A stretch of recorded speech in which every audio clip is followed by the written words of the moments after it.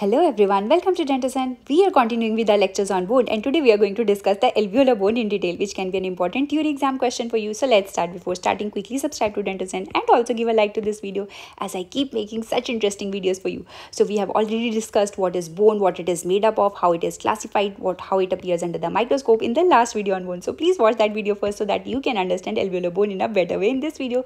So we are going to see what it is, what are its parts, and how to write for your exam. So let's start.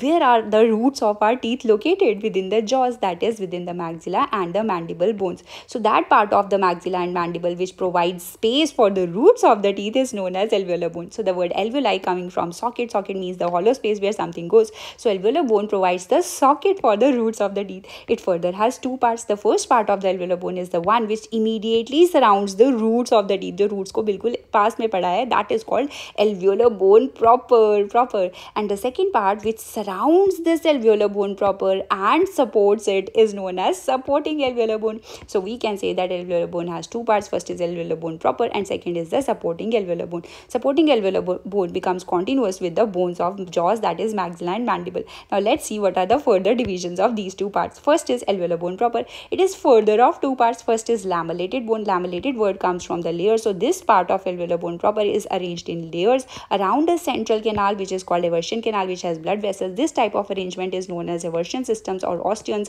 as we discussed in the last video. So lamellated bone gives this appearance under the microscope. Now what is the second part? The part which provides attachment for the bundles of the principal fibers of the PDL. So that is why it is called the bundle bone. So we can say the first part of alveolar bone, that is alveolar bone proper, has further two parts, lamellated bone and bundle bone. Now let's have a look at the second part of the alveolar bone, that is supporting alveolar bone. Supporting alveolar bone further is of two parts. That is the part which forms the outer and inner plates of this bone. This bone are known as the cortical plates. Cortical plates under microscope have structures similar to the lamellated bone, that is they also show eversion systems. Now second part of supporting alveolar bone is the one which is present between these cortical plates and the alveolar bone proper. That part is known as the spongy bone.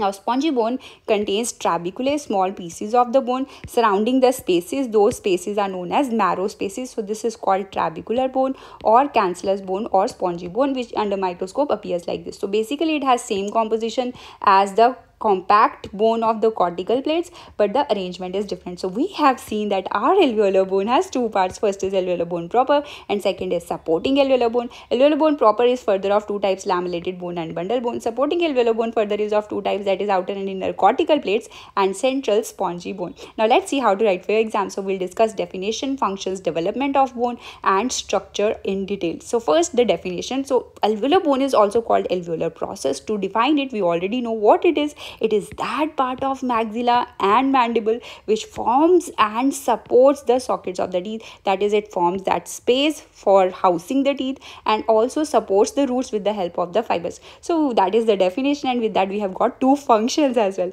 That is, first function is it houses the roots, provides space for them, and it supports them. That is, anchors them, attaches them with the help of Sharpie's fibers. What else it can do? It can also help the movement of the teeth for better occlusion. That is when teeth contact the opposite teeth. And also it absorbs and distributes the occlusal forces which are placed over the teeth. They are taken by this alveolar bone. It also provides blood vessels for the periodontal ligament, and it also houses the developing permanent teeth while supporting primary teeth. जब primary teeth जब नीचे से permanent teeth develop होते हैं, they provide space for them also, and they organizes the eruption of teeth. When the teeth erupt, their movement is also held by the alveolar bone. So many functions of alveolar bone. So do you think it can develop without teeth? No. So alveolar bone starts developing when the teeth germs starts developing within the bones of maxilla and mandible. Then the bones form between these teeth and divide them into compartments. So bony septa form here and divide them into the sections, into compartments. Within these bony compartments, they also have the nerves and the blood vessels. And these tooth germs within these bony compartments, they start moving with the growth of the jaws. When the jaws are growing to adjust themselves, they start moving. And because of their movement, what is happening? Bony remodeling. Remodeling means both formation as well as resorption of bone is taking place. So around these tooth jumps, bony remodeling happens, because of which the bone starts getting adapted around these tooth jumps, and that is how alveolar process forms. But the major changes in alveolar process occur when the roots of the teeth develop and the teeth starts to erupt. So till now we are looking at the occlusal picture, that is from above, what is happening to around the tooth jump. Now let's have a look from the front or from the side when the root starts developing. So when the roots of the teeth develop, what is happening to alveolar process? So roots develop, alveolar process increases in height, and with that the dental follicle cells, they start forming periodontal ligament, cementum, and alveolar bone proper, and these PDL fibers get attached to the bone, and that is how alveolar bone forms. So we can say that in strict sense it develops only during the eruption of teeth,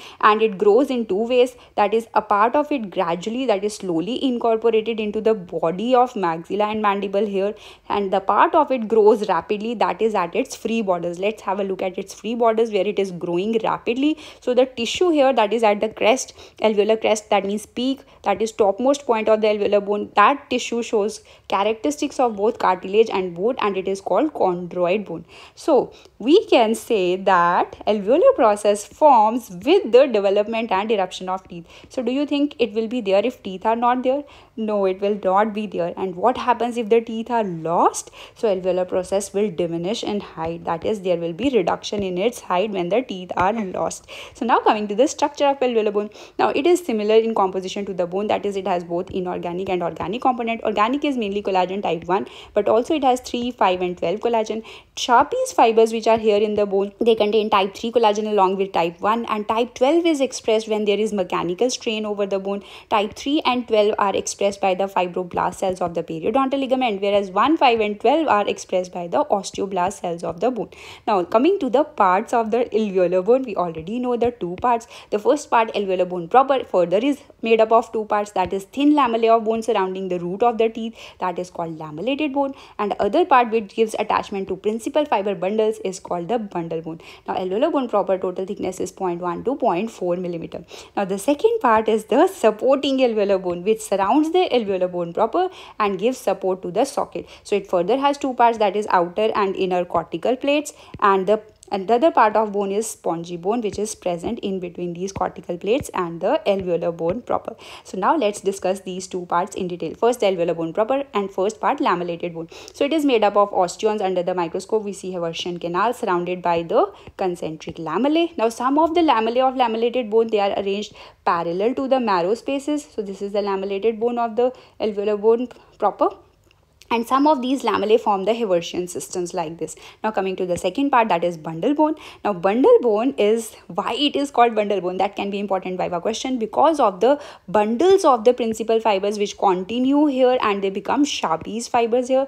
And other features of this bundle bone, the fibrils here are arranged perpendicular to the Sharpie's fibers and they are lesser in number compared to the lamellated bone. That is why this part of the alveolar bone proper, it appears darker under H&E stain sections, because the fibers here get mineralized at the periphery. At the periphery they get mineralized, they are larger diameter and they are less numerous than on the cemental side of the PDL. Now some areas alveolar bone proper consists mainly of bundle bone, and this bundle bone is formed when there is recent bone apposition, recently where the bone has formed, there we can see this. And because osteoblasts have formed, so osteoblasts have also taken rest in between during the formation, so we can also see their resting lines here, that is lines of rest, which appears as blue lines in the microscope. So those are the features of bundle bone. So we have discussed these two parts. Now let's see more features of alveolar bone proper. In the radiograph, alveolar bone proper is given a special term that is called lamina dura. So that is the radiographic appearance of alveolar bone proper, and that is your viva question. Lamina means layer, dura means thick, so it appears as a thick white line as we can see here. Why it is seen like this? Because of increased radiopacity due to presence of thick bone here without any trabeculation. So that is the reason. And what is not the reason? That is, there is no increased mineral content in this bone. That is, mineral content is similar to the other bones, but the reason for this radiopacity is because of the thicker bone, and that is very important viva question. What is radiographic appearance of alveolar bone proper and why it is seen like that? Now another important question related to alveolar bone proper is, what is its other name? Now this alveolar bone proper, its inner wall has many openings as we can see here. These openings carry the branches of the interalveolar nerves and blood vessels, which from the bone goes to the periodontal ligament. So because of these numerous openings, perforations in its inner wall, it is called cribriform plate. Very, very important Viva question. Other name for alveolar bone proper because of numerous openings is cribriform plate. Now the bone which is present between the teeth is called interdental septum, and the bone which is present between the roots of the same teeth is called interradicular septum. Now these septae of bone also contain canals which are called canals of Zucker-Kendall and Hirschfeld. That can be your Viva question. These are nutrient canals. They have arteries, veins, lymph and nerves. So those are some more points about the alveolar bone proper. Now coming to the second part, that is supporting alveolar bone, which further is of two types, cortical plates and spongy bone. First, cortical plates. So cortical plates are two, that is outer and inner cortical plates, and they are consisting of compact bone, that is eversion system, and they are thicker in mandible than in maxilla. That can be your Viva question. And in mandible also they are thickest in the premolar and molar regions here, and that too on the buccal side of the mandible than compared to the lingual side. So that is important Viva question. Now what about the anterior teeth? In anterior teeth, these cortical plates, they are fused with the alveolar bone proper. As compared to the posterior teeth, if we see the posterior teeth, there is cortical plate and there is alveolar bone proper, and in between them there is spongy bone, but no spongy bone is seen in the anterior teeth. So here they are directly fused, and bone underlying the gingiva is the cortical plate because it is covered, cortical plates are covered by gingiva from the outside, and both of these cribriform plate, that is alveolar bone proper, this alveolar bone proper, and the cortical plates, they are made up of compact bone, that is seen as compact bone in the microscope, that is they show eversion system, and the spongy bone which is present between these two shows trabeculae in the microscope. So histologically we can say cortical plates show eversion system, so you can draw this diagram. Now coming to the second part, spongy bone. So spongy bone fills the spaces between the alveolar bone proper and the cortical plates. As we have seen, this is the alveolar bone proper and this is the cortical plates. So in between two we have this spongy bone. So spongy bone is made up of trabeculae of bone, lamellar bone, that is arranged in layers only but in bony pieces in trabeculae, and surrounding these trabeculae we have marrow spaces. So these spaces are called the marrow spaces. So in histology it will appear like this. These marrow spaces contain pluripotent cells, mesenchymal cells and adipocytes, that is fat cells.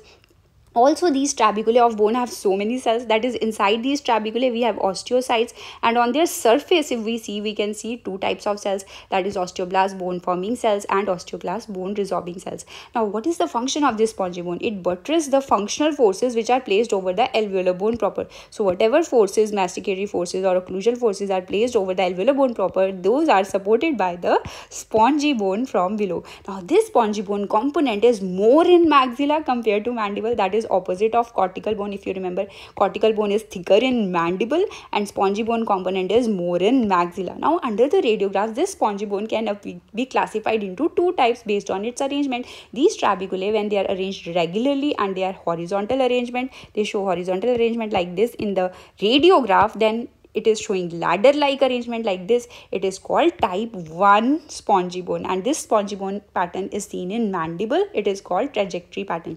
Type 2 would be when they are irregularly arranged trabeculae in the radiograph and they are numerous and delicate, and this is seen in maxilla and trajectory pattern is absent.